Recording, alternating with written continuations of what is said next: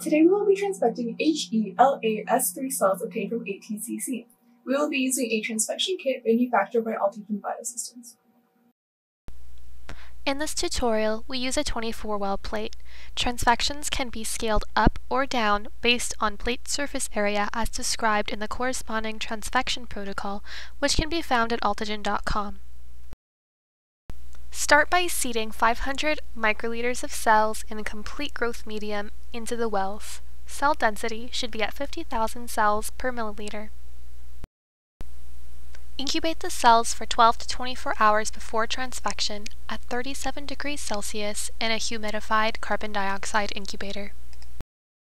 When you are ready to transfect, aspirate the growth medium, wash the cells once with PBS, and add 500 microliters of fresh growth medium. To prepare transfection complex, mix 40 microliters of serum-free medium, 5.5 microliters of transfection reagent, and either 750 nanogram of DNA or 30 to 50 nanomolar siRNA or microRNA. An optional step is to add 2 microliters of complex condenser, which increases transfection efficiency, but may also increase cytotoxicity.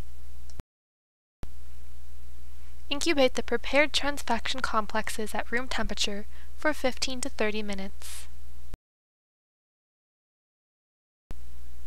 Add the prepared transfection complexes to the 500 microliters of complete growth medium.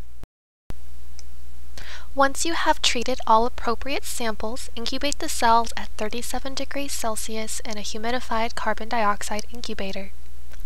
Assay for phenotype or target gene expression 48 to 72 hours post-transfection. Here is a Western blot validation of our transfection reagents. HeLa cells were transfected with either cyclophilin B DNA, which resulted in an overexpression as compared to non-treated cells, or cyclophilin B siRNA, which resulted in partial silencing. Thanks for watching our tutorial.